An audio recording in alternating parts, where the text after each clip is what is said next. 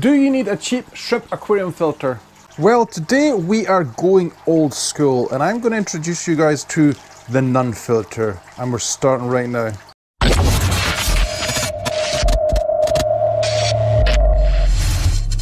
If this is your first time here and you want to learn more about shrimp and shrimp in general, then please hit the subscribe button and bell notification so you never miss another video. Also guys, just quickly before we get started, what is your favourite shrimp filter? Let me know in the comment section below. Right, so when I said this was cheap, I really meant it was cheap. Now you can almost build this from nothing. It is so cheap to make, right? So I'm going to show you guys what you will need to actually build this little shrimp filter, right? And it's not just for shrimp filtration. You could use this in a little aquarium as well if you have goldfish, anything like that. Okay, so let's jump straight into it. What you're going to need is some kind of container, right? And this is going to hold your filter media, right? And the way you want to do this, guys, right, is you have to measure up your container for your the height of your filtration, basically, right? So when I do this type of filter, I like to use the rule of the filter can be at least half the size of the tank itself, right? So let me just show you guys quickly what I mean by this. If you build, just say you're going to build a filter in this tank, if you want the filter to work properly in here, right, what you're going to do is you're going to measure up the filter like this. And you want to measure it from the gravel underneath, right? And you want to measure at least halfway up the tank, and then you're going to cut the bottle. Right, you're also going to need a piece of pipe, and the piece of pipe has to be at least 2/3 of the height of the tank from the gravel, right? So your piece of pipe will be from the gravel here up to 2/3, and this is to give enough room for the air to come out at the end. Okay, so let's get into building it. Super simple. Tools you will need for this as well, by the way, guys, is basic tools you probably have lying around the house. A pair of pliers, a pair of scissors, a hacksaw as well. We're going to go quickly over the things you will need again for your filter. You will need some kind of filter medium that is quite small in size. You can use pea gravel if that is what you have.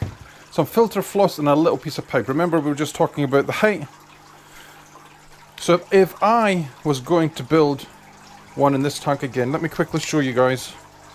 As I said, we'd cut the bottle at half, so this would be where we cut here. And then we'd have our piece of pipe, right? So I want my piece of pipe to be 2/3 of the size of the glass from the gravel, right? So it's up here, you see? Cut this off, try and cut it maybe 1 centimeter above where you want to cut it, because we're going to bend the plastic as well. And I'm going to show you how to do that right now. Okay. Enough blethering, Mark. Let's get on to this. So as I said, you have this measured like so, right, and then you're going to end up with something like this. I've pre-cut this already just to show you how quickly you could do it. And all you have to do with this, guys, is cut around in a circle like this until it's level. Okay, and then what you'll need is a piece of pipe. Right, I already have this pre-cut as well because I wanted this video to be a little bit faster, because a lot of you guys just don't have patience to watch this kind of thing, right? So we have our piece of pipe that will go in this tank into the filter, and this is what it's going to look like basically inside the tank, right? So remember what we said, this is half the size up, and the pipe has to be 2/3 of the way up from the gravel to the surface, right? So that's what it's going to look like this. And then the next stage is once you have cut your piece of pipe, it has to go into your little container, right? And the old way I used to do this would be to cut a piece of the lid off here, and we'd drill holes into the top, and we'd insert the pipe into this like this. But the issue we had with this before, guys, was shrimp were able to climb down the inside and then through the holes, right? Shrimp can still do this with this method, but it's much more easier to make. And if you're using a fine enough gravel like I will be using here, this is something from Biohome, from Pond Guru. I don't know exactly which one it is, but it will be very good for this type of filter, right? So this is what this looks like. To get this part on the end, all you do is cut your piece of pipe at a diagonal like this, one way, and then once you're so far down, like a centimeter, turn it and then cut it again, right? So you end up with a cross. And then what you want to do, guys, is you take your piece of plastic and you simply bend over 2 of the parts, like that, right? And this is where your medium is going to sit on, and it will keep your pipe in place. Right, so when we're going to build this now, we ideally want to fill up the medium with at least 1/4 of the gravel, and then we're going to add this filter floss here, and then we're going to fill the rest up with gravel. I did initially think about calling it the Nun filter just because I got that idea from this from nuns in Mexico. I was really impressed in the water quality, so I decided to give this filter a go. And so this is how you make it. We're going to fill up our little container here up to at least 1/4 full. Get in there, and you see how quite solid that is already, and it's not even 1/4 full, right? So put your filter floss in. We're going to use this big bit here. Put a little hole, push it in.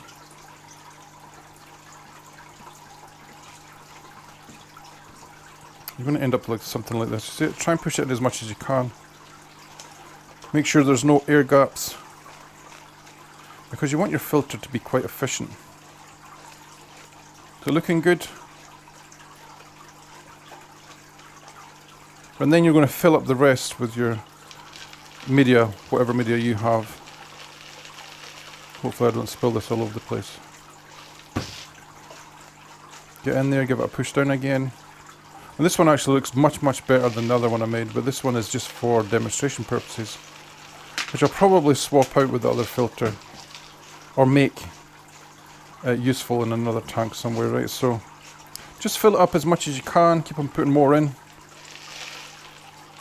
I will leave a link in the description as well to Pond Guru's channel, because he sent me a ton of stuff that I could use for videos like this for my filtration, right? So I thought this media here would be super useful for something like this. Now how good does that look, by the way? How good does it look? And that is basically it built, right? So then you take it over to your tank,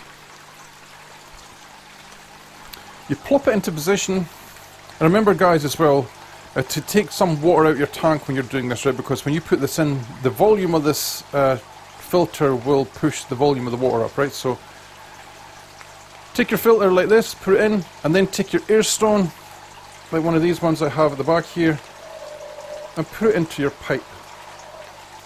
Right, and that is how this beautiful little filter works. And I changed to this type of filtration, right, guys, because I have smaller filters, smaller sponge filters, the really small ones, and they're just not effective, right?